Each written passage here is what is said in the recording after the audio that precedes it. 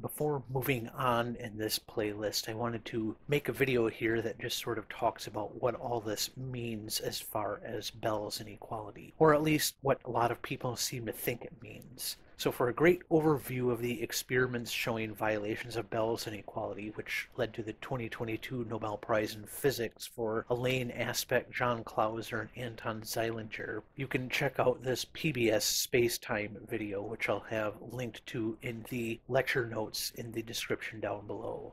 So in the end, if we take the EPR minimum requirement for an element of physical reality, and this is from the paper by Greenberger et al. 2007, they say they were interested, they being EPR, they were interested in the completeness of the theory of quantum theory, and they defined a complete theory as one in which every element of the physical reality must have a counterpart in the physical theory. As to the phrase physical reality that occurs here, they made no claim to be able to define it in general. Rather, they gave what they thought should be the one minimal requirement that an element of physical reality should exhibit. It is this requirement which seems so necessary and obvious that quantum theories violate. They propose that if, without in any way disturbing the system, we can predict with certainty the value of a physical quantity, then there exists an element of physical reality corresponding to this physical quantity. Then the GHZ experiment, which is similar to a Bell experiment but on three entangled particles, shows that, and this is again from the Greenberger et al. 2007 paper, thus we reach the general conclusion that not only is there no way to form a classical deterministic local theory that reproduces quantum theory in general, but that even in the simpler case that one can make definite predictions in the EPR sense,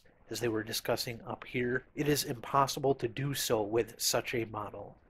So in other words, a classical deterministic local theory of quantum mechanics makes incorrect predictions about what will be observed in experiments and is thus precluded. And so this is sort of coming down on that side of saying that we must have non-locality in our quantum theory. And so Travis Norson talks about how a lot of scientists seem to think that Bell's theorem and the experiments that show violations of Bell's theorem demonstrate that quantum mechanics can't be a hidden variables theory. And so a lot of prominent scientists seem to think that Bell's theorem definitively proves that quantum mechanics cannot have any hidden variables, not just local hidden variables. Indeed, until doing research for these videos, I also would have said the same thing. That's not to say that I'm a prominent physicist, only that I can at least find solace in the fact that I was in good company. It is one of those things that gets said so often by such brilliant people that it just sort of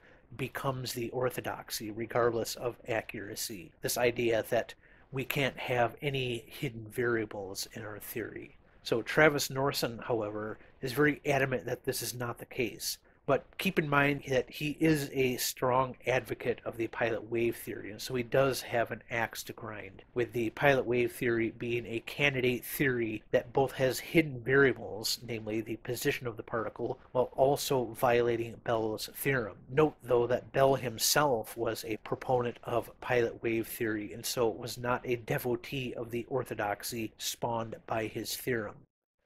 Norson, in the book Foundations of Quantum Mechanics, quotes several of the aforementioned prominent physicists as they invoke the incorrect orthodoxy that Bell's theorem puts the final nail in the coffin of any hidden variables theory. So here I'm going to quote Norson at length from his book. And so he says, "There is, however, a surprising amount of controversy about what exactly should be inferred from the empirical violations of Bell inequalities. In particular, many people have taken Bell's theorem as a proof that hidden variables theories are not viable. Eugene Wigner, for example, wrote about the possibility of a hidden variable's completion of ordinary quantum mechanics, that the proof of von Neumann uses assumptions which, in my opinion, could be quite reasonably questioned." Here, Wigner was in total agreement with Bell, who, recall, showed in his 1966 paper that von Neumann's assumptions were, in fact, totally arbitrary and unwarranted. But Wigner goes on to note, "In my opinion, the most convincing argument against the theory of hidden variables was presented by J.S. Bell, so John Stuart Bell. A similar remark has been made by the eminent theoretician Rudolf Peierls, and sorry if I mispronounced that name, but that is how it's actually spelled right there. If people are obstinate in opposing the accepted view, they can think of many new possibilities, but there is no sensible view of hidden variables which doesn't conflict with these experimental results, i.e. aspects experiments. One of the people who won the 2022 Nobel Prize. That was proved by John Bell, who has great merit in establishing this. Prior to that, there was a proof due to the mathematician von Neumann, but he made an assumption which was not really necessary. And more recently, Stephen Hawking summarized the situation as follows. Einstein's view was what would now be called a hidden variable theory. Hidden variable theories might seem to be the most obvious way to incorporate the uncertainty principle into physics. They form the basis of the mental picture of the universe held by many scientists and almost all philosophers of science. But these hidden variable theories are wrong. The British physicist John Bell devised an experimental test that would distinguish hidden variable theories. When the experiment was carried out carefully, the results were inconsistent with hidden variables.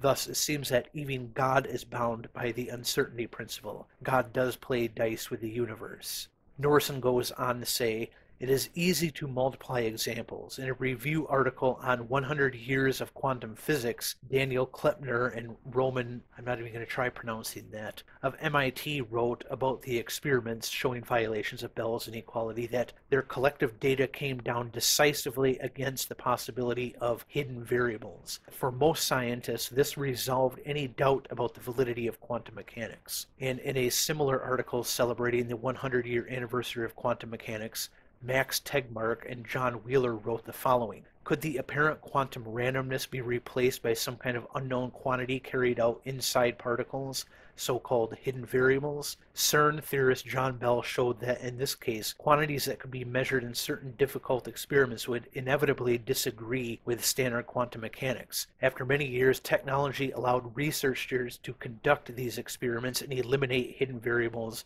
as a possibility. In their preface to the published proceedings of a conference honoring Bell 10 years after his death, Reinhold Bartelmann, a longtime colleague, collaborator, and friend of Bell's, and Anton Zeilinger, one of the authors of the Innsbruck experiment paper discussed in the last section, explained how, although Bell had seemingly opened the door to hidden variables by refuting von Neumann's supposed impossibility proof, he immediately dealt them, i.e. hidden variables, a major blow.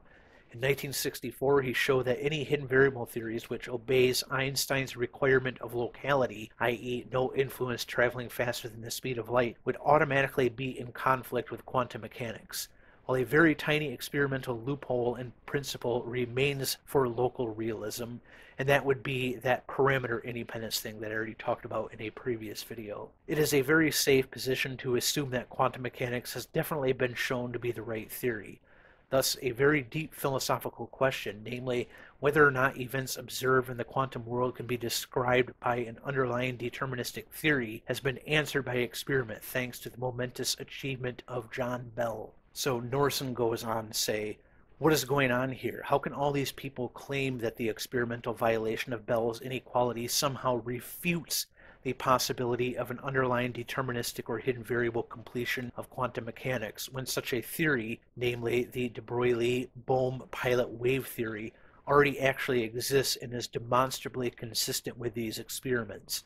Part of the answer, to be sure, is that most physicists are simply not as aware as they should be about the existence of the pilot wave theory. They've heard of it but never looked into it, and hence don't actually understand how it works, and as we've seen, they dismiss the broad category of hidden variable theories, of which the pilot wave theory is just one concrete example, on the grounds that they have been ruled out experimentally as shown by Bell. There is a kind of rich and tragic irony here in citing Bell as having supposedly refuted hidden variable theories, and hence entrenching the unjustified belief that the pilot wave theory cannot be right and must not be worth looking into, when, as we have seen, Bell's theorem was actually inspired by Bohm's 1952 pilot wave theory papers, and indeed Bell remained far and away the pilot wave theory's greatest champion until his death in 1990. But there is more going on in the citation of Bell's theorem as refuting the hidden variables program than mere ignorance of the pilot wave theory. Some of the people who make this kind of argument do know about the pilot wave theory and reject it on the grounds that it is non-local and hence in apparent conflict with relativity.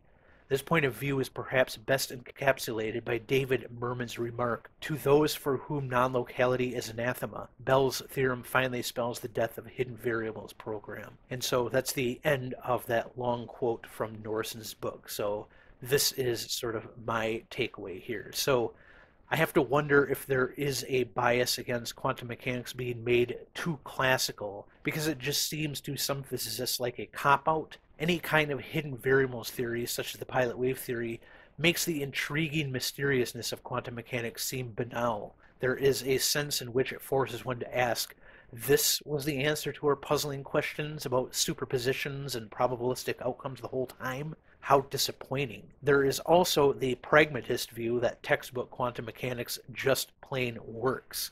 It has done a great job of helping us build the world we live in now, and so perhaps the mindset is, if it isn't broken, why try to fix it?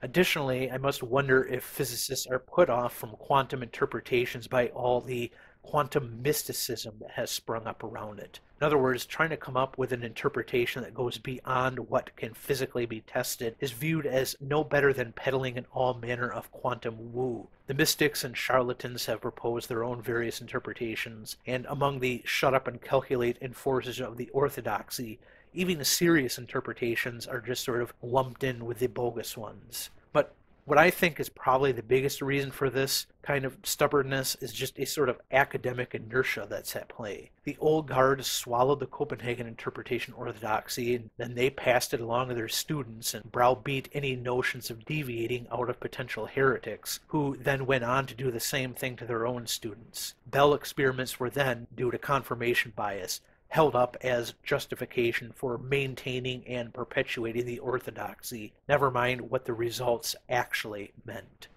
But anyway, that was everything I wanted to talk about here. I will be getting onto videos about collapse theories, objective collapse theories, and then the many worlds interpretation in the upcoming videos. I hope you found this interesting, and I will see you in the next one.